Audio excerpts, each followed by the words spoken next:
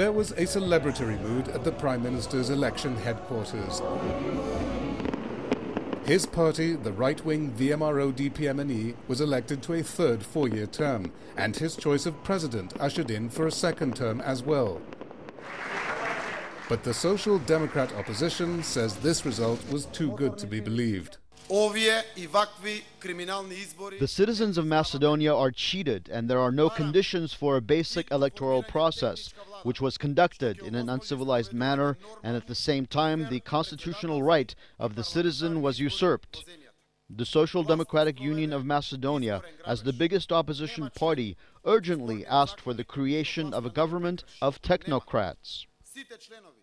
As the biggest opposition party, the Social Democrats are urgently asking for an interim government of technocrats to oversee a repeat election. What this means in practical terms is that the Social Democrats will likely refuse to take their seats in a new parliament. This does not on its own mean that the entire election result is rendered invalid. The VMRO may still assume their seats and rule if they achieve a majority. But their authority to govern would be undermined, and so a political crisis is on. Voting seemed to go smoothly in the Skopje district, where Prime Minister Nikola Gruevski is elected, and he has his supporters here. The VMRO have built schools and hospitals. They have created jobs. President Ivanov does a good job fighting for the country overseas. But others point out that the country is losing its youth to better job markets and more open societies. Ognan Maleski, a political observer and commentator, believes that political polarization has led to more and more people out of the normal political process.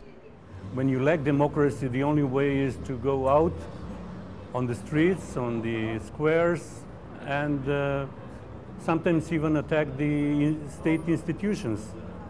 I'm not supporting it, but if things develop in that direction, then it's easy to expect that it may happen here.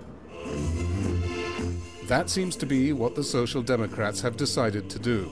The ruling VMRO and its leader have been masters of the political game for a long time.